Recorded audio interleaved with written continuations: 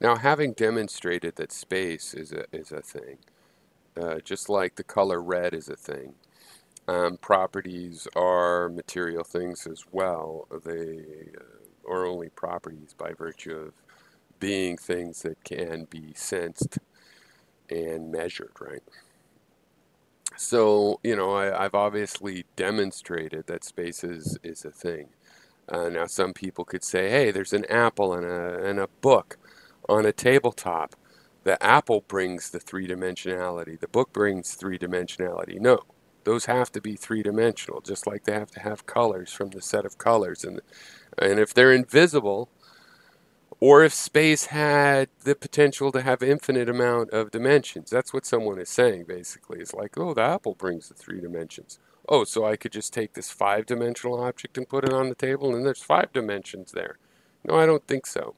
So having demonstrated that to the point where any reasonable, rational person would agree, I would like to extend my statement to the fact that everything certainly must be wavelength, because if you have a phenomena, let's say you had a phenomena where there was a two-dimensional representation of it. Hey, it creates circles. And there was a three-dimensional representation, which was like, hey, look, all of it together is a sphere. You would say it was three-dimensional because the three-dimensional thing, you could take a slice of it and explain the two-dimensional thing.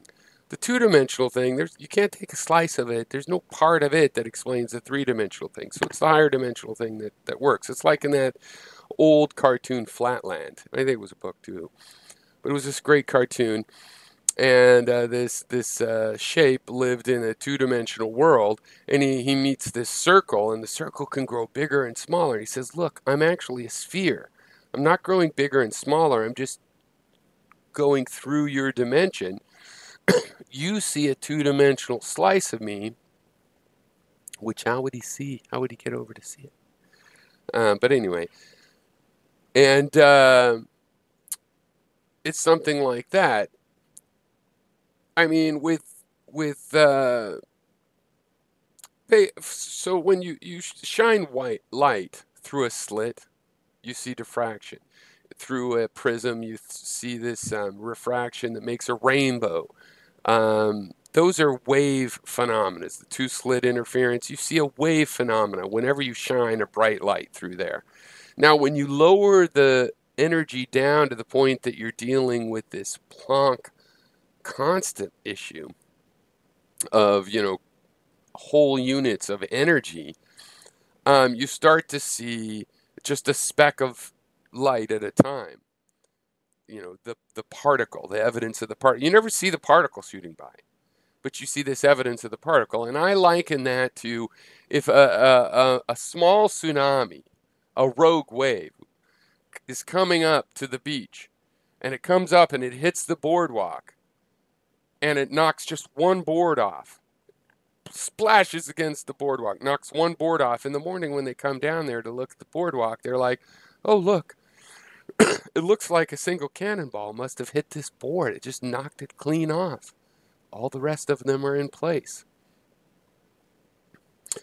Now, the only mystery in this right now, to use this metaphor, is why just one boardwalk board? The answer would be, well, the probability.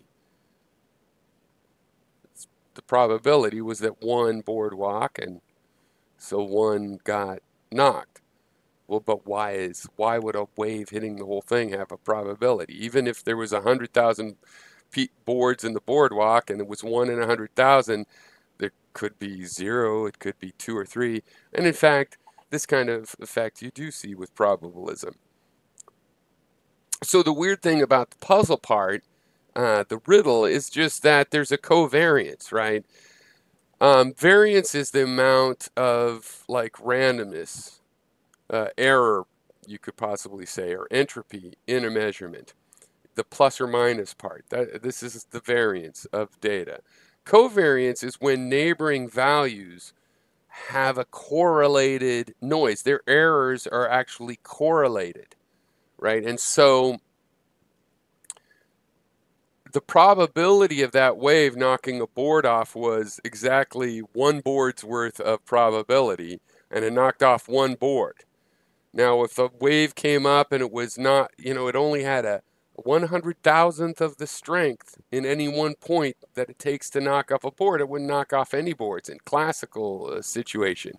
But in the real situation, somehow it can come up with this sort of weak probability, but since the whole probability adds up to 1, it'll go ahead and knock off one board. It's 100,000th of a chance of each board, and one board's going to get knocked off. That's the only riddle.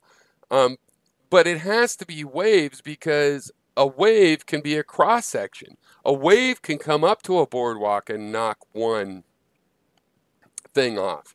But in the sand, there's the pattern of the wave coming. If a cannonball is flying in there and hits the one board and knocks it off, that doesn't explain the pattern that's left on the beach. So QED proved my point. I'm sure every rational person now agrees with me in every way possible. I just don't see any other way that it could possibly be going. With these graphics, my sound's working, so Hythloday is going to be like, good job, your sound is working, and you didn't even feign checking it. And you've got a green screen, it's working, that's pretty crisp for an amateur, and look at those pictures of waves. You are obviously typing a term into Google Images as your background. Very clever, efficient, saving of time and whatnot. QED proved my point. It's over.